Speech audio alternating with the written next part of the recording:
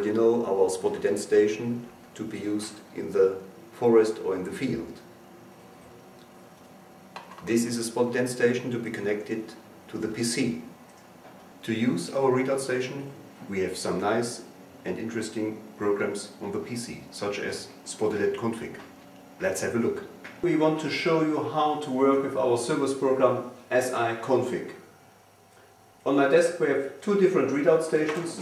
This is a readout station with a serial port, and this is a readout station with a USB connector. We have two field stations, PSF8, a SPORTident card, a SPORTident service off stick and a coupling stick. First you have to connect your readout station with the computer. If your computer features a serial port, then you can directly connect the station with the computer.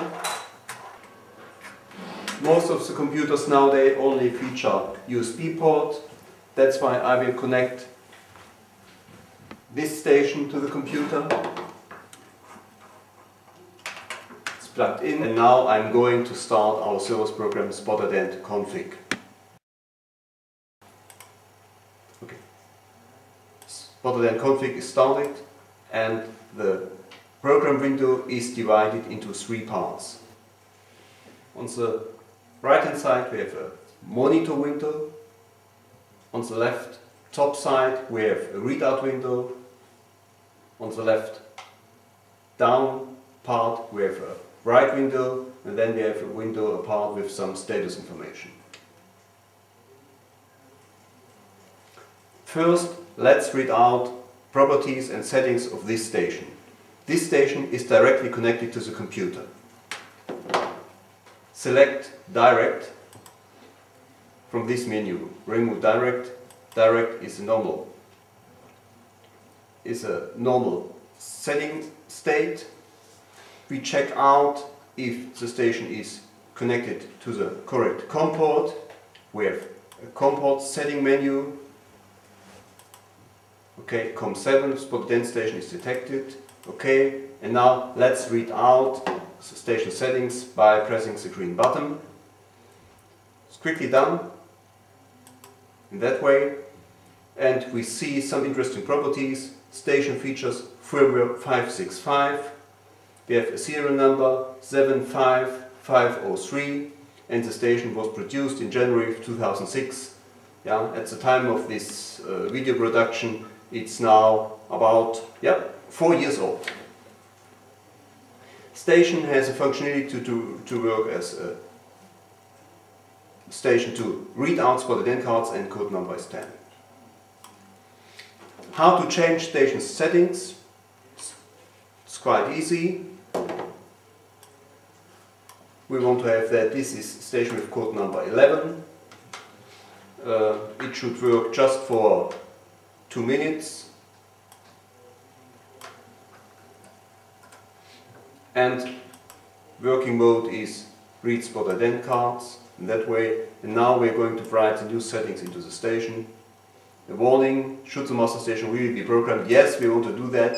Okay, the beep indicates reprogramming, and the new settings are directly written in the readout window. That's quite easy. Next question, how to change station settings if the station is not directly connected but inductive coupled. Inductive coupled in that way. Station first should be activated from standby mode into active mode by using service off stick. Service off stick is indicated on station's service display. I place the station on top of the readout station, hole to hole. Hole to hole. And the station I'm interested in is not direct connected but remotely.